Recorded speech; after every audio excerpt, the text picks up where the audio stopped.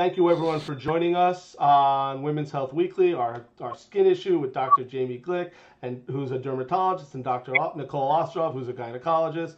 Let's just set the scenario that I'm a 24-year-old woman and I have perfect skin.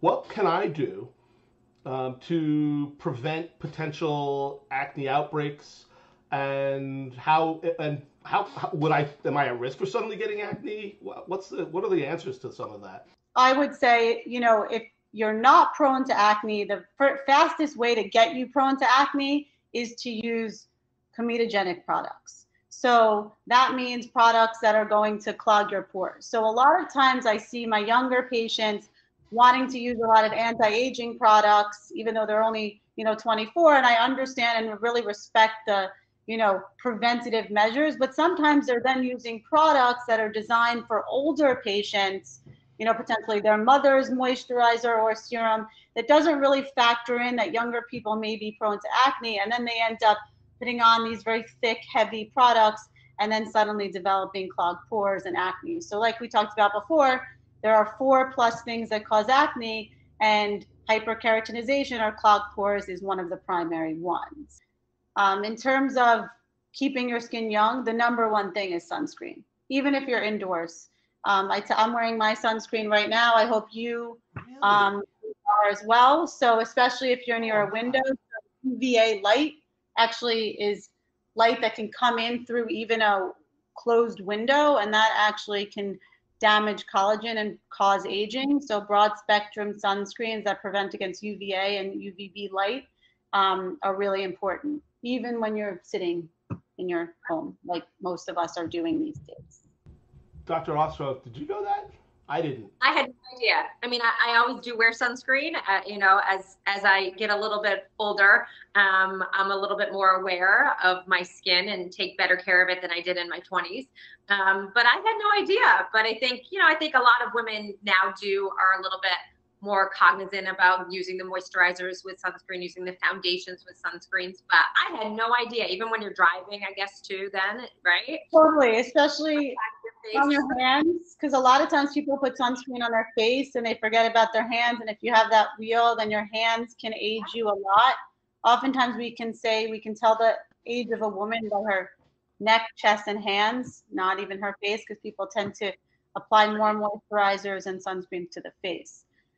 Going back to 24-year-old Ken, I also think using a retinoid, as long as you're not actively trying to become pregnant or currently pregnant, is a great way to kill two birds. One is preventing acne, because retinoids can decrease the size of the sebaceous gland or oil glands, and they can also unclog pores. And they're also one of the only topical medicines to promote collagen growth. So that is an excellent way to do multiple things. And they even have over-the-counter retinoids and retinols now. Are there some really great products that you think about when you think about a great over-the-counter product with retinoids in them? So I think that there are a million of them. Probably, right. I think that, Differin or adapalene is the first ever prescription strength retinoid that's available over the counter. So a lot of times, because insurance can often give us a difficult time in retinoids, a lot of times if I can't get a tretinoin or Tazorac, which are higher strength retinoids applied for my patients or covered by their insurance, I'll just recommend they start over the counter Differin or adapalene, because they can get that. It's a little confusing though, because Differin now has like a whole brand of products. They have sunscreens and moisturizers. And so a lot of times when I say Differin, I'll get an email from my patient and I'll have like 9 different photos of different products. But adapalene gel is the generic name of what you'd be looking for in that case. Are there any foods or nutritional aspects to one's lifestyle that may either worsen acne, bring on acne, or even help prevent acne? We all have individual things that can stress out our skin, increase inflammation to our skin, and thus, increase bacteria growth and make acne.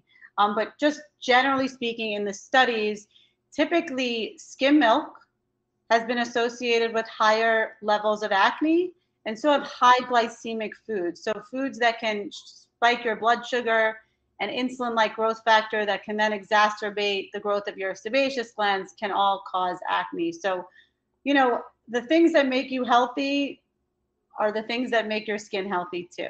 I have one more acne topic for you.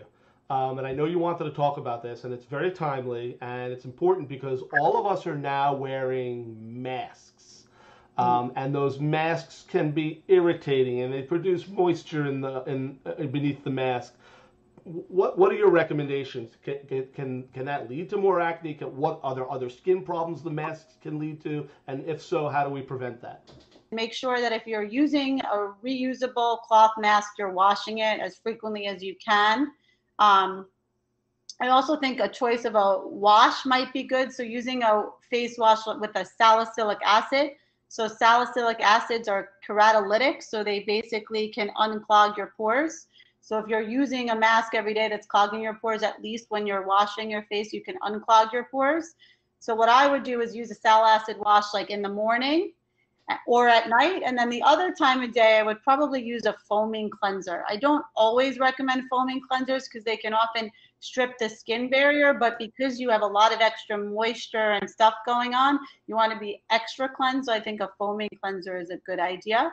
And there's a lot of over-the-counter sal acid. I have no stock in Neutrogena, but they make a ton of different sal acids. But I don't want any of the ones with the beads. Those can actually inflame skin, and especially if your skin's already inflamed. So just a gentle sal acid wash and a gentle foaming cleanser too.